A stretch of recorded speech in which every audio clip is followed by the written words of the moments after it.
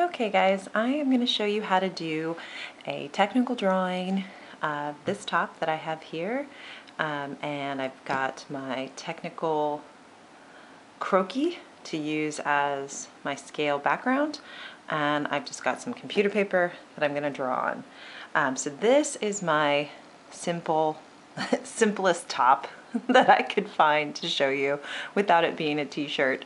I was looking kind of for something that felt woven a little bit different than doing something stretchy like a t-shirt. And so I've got like a tank.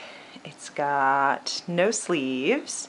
It does have a little bit of gathering up here, as you can see, like all the fabric is gathered into the neckline. On the back it has this little keyhole detail.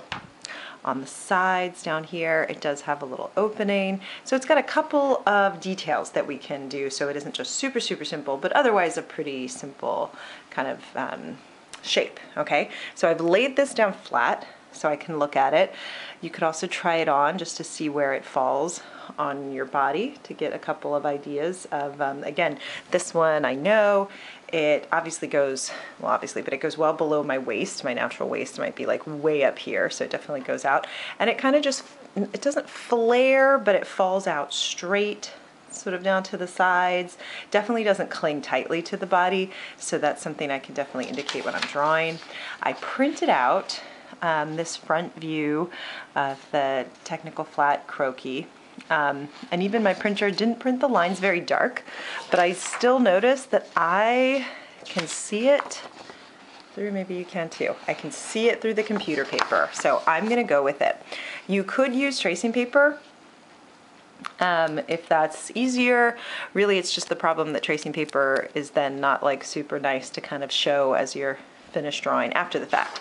So you could either retrace it after you use it on tracing paper, or try to just be really neat, or again try to just do it on computer paper, which kind of saves you a step. So I'm gonna try to draw this on top of my croquis, which again I can't see super well, but I'm going to try to do it and through the camera. What you could do if it's kind of driving you crazy is you could lightly, draw your croquis person on your paper, and again see how like that's pretty light, knowing that later you'll come back and erase that person's lines. Or honestly, if you can, you could just also try to avoid it. So really make sure that you're keeping your paper lined up. And now I can try to sort of sketch this out. Starting with my neckline, I'd say it's about there. It doesn't go really high up on the neck. It comes down. My shoulders. And when I draw, I kind of always start from the top. I start from the way the garment hangs. I don't know why I always do that. You can do it lots of different ways, but I always kind of start with the neck and shoulders and let it hang down from there. It's my sleeveless style. So I'll show sleeveless on my armpit. You could even at this point, like here was my actual armpit, but I'm purposefully dropping that sleeve down because I know this doesn't go right to my armpit. It goes a little bit below. It's a little more relaxed. So just think about that stuff now, how it hits on the body. And again, it doesn't hug in tight to her waist, which is here. I'll do this in a dotted line, right? It doesn't hug in tight. It actually goes out, especially as I'm laying it flat. So I think it goes something like that. Again, it doesn't really pop out. I'm not wearing a muumuu here. It's just kind of straight down. And it definitely goes below that natural waist and maybe comes right across the top of the hips, okay? And it does kind of come straight. It's not very rounded, but I usually will give it this ever so slight rounding just because it's a little more natural in the way it falls. And honestly, if you take these measurements, that's what you would probably notice, that from the top here to here is a little bit longer, and it usually there's this slight shaping that kind of curves up, even on something that seems straight across, okay? So that's my basic, shape. Pretty easy, right? And again, I just put these waist marks in for reference. If you draw really lightly, you can easily erase, little details like that as you go. And then what are some of the things we talked about, these details? So again, it does have a little bit of fabric gathered up into the middle of the neckline, and it probably starts, I'm kind of staring at it, I'll bring it closer, probably starts, here to here. So I might show that, right? And again, make sure these lines, if it's not really a seam line, try to make it lighter if you can. And I have such a heavy hand, it's always hard, but I might just like show something like that. I can try to be really light with my lines. That one's probably the darkest, right? To show that it's this uneven kind of gathering and ruching into that neckline. And if a lot of these details stress you out, just pick something easier. Look, I made it just as dark. And then what I could make sure to do is if I showed this, I could have a line that was like ruching or pleating or tucking or whatever. I could explain what that was really easily with my pop out. And then something to notice, I'm like looking now, like what does it do? There is at the neck, it's hard to see in this print, but it looks like it's almost like a little piece of fabric comes over and is turned under, and there's this tiny, see that little top stitch? So that's something I could now show. Let me take this sideways. And I might also, once I'm really satisfied with my lines, come back and make them darker, because you really want to make your outside lines really dark and really clear that that's the seam. Got a little line I don't want there. And now I can do just a dotted line is usually the way we indicate a top stitch. Okay, so I've got a little dotted line up there, right? And let's see if it's the same thing. Same thing on my sleeves. If you can see here, there's this top stitch. So I'll put that on the sleeves, and I'm keeping it, pretty close to my original line because that's how it is in the real garment, right? It's just like a little bit, honestly, that's probably maybe a ½ inch from the edge. Okay, and that's something you could definitely indicate exactly. You could look at your garment and take your ruler or measuring tape, and I could measure. My top stitch is exactly a ½ inch from the edge or a ½ inch from the edge, and that's something you could indicate in your construction notes. And then down at the bottom, remember I have this little opening, so I could indicate that as we saw. And honestly, at this point, I don't need her anymore, right? I've got my scale is already set, so I can kind of get rid of her. But remember how we saw they did like this number?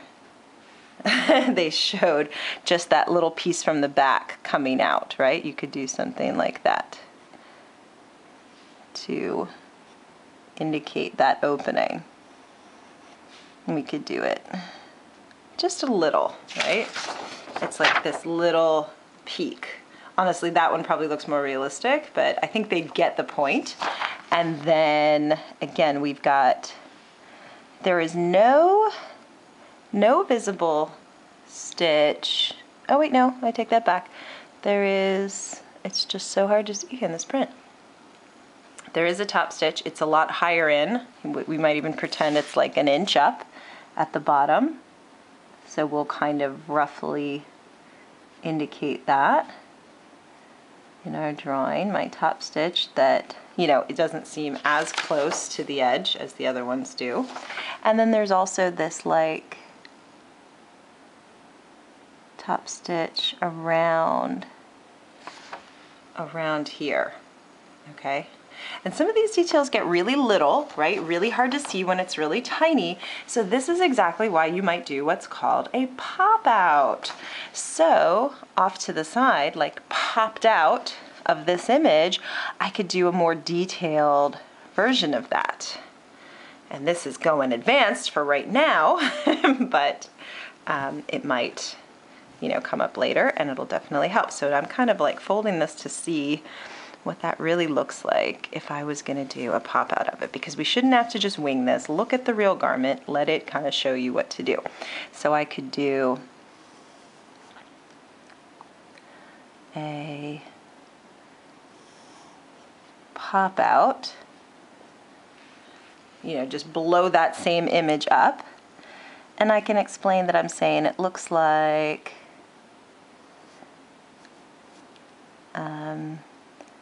the top stitching comes out like at this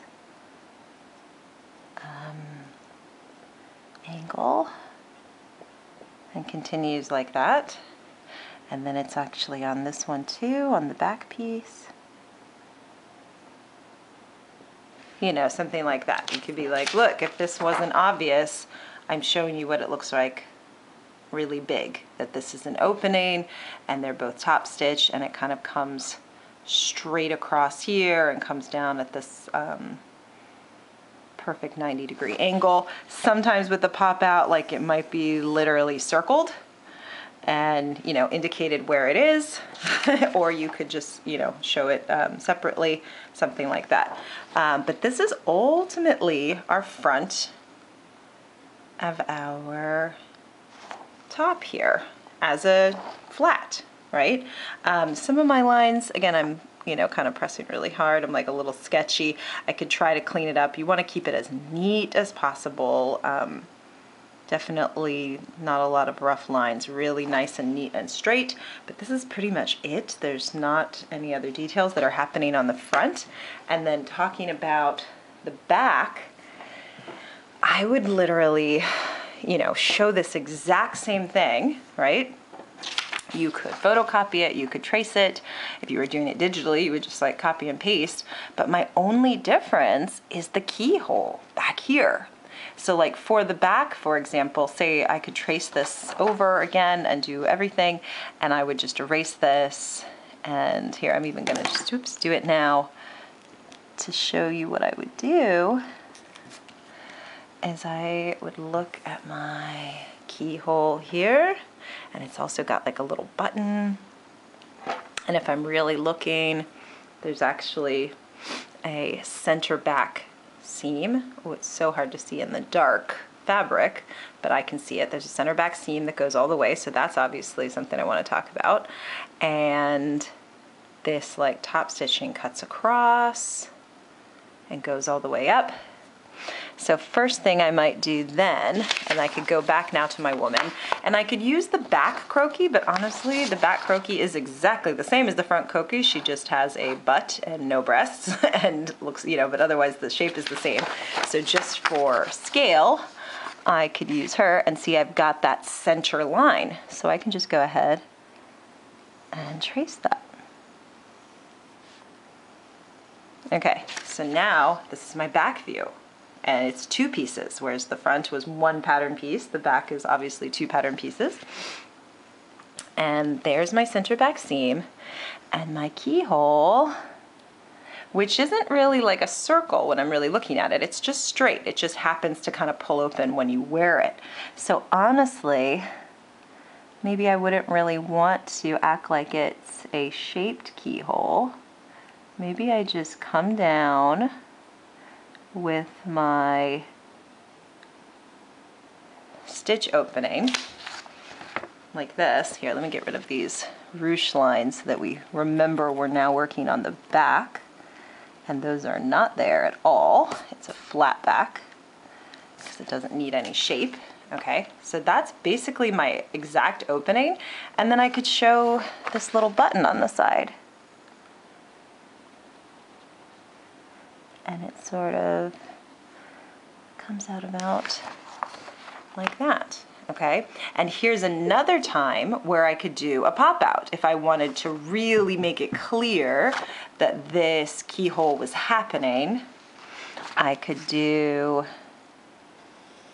you know, kind of an indication of that. Let me imagine how I would do this to show that it's sort of opening up a little bit. I'd still show my top stitching coming across the bottom.